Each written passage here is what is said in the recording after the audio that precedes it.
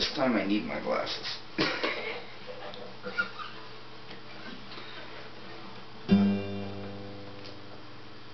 He is 5'2",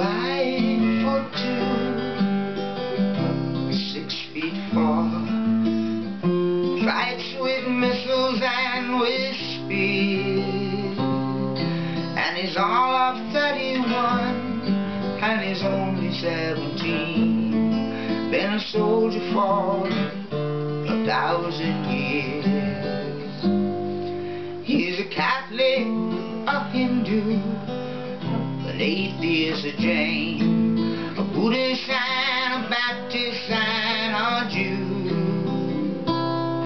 And he knows he shouldn't kill, and he knows he always will.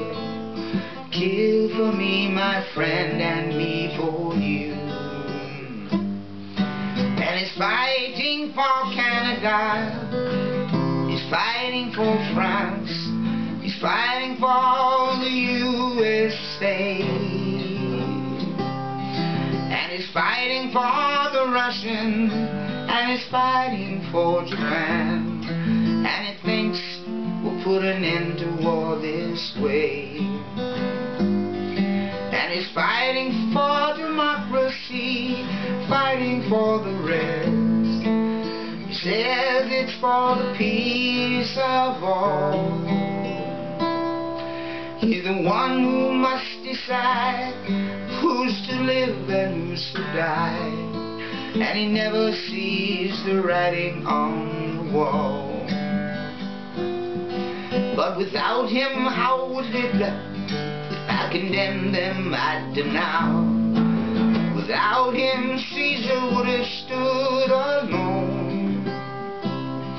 He's the one who gives his body as a weapon of the war, and without him all this killing can't go on. And he's the Universal Soldier, he's really not to blame. His orders come from far away no more. They come from here and there, and you and me. And brother, can't you see, this is not the way we put an end to war.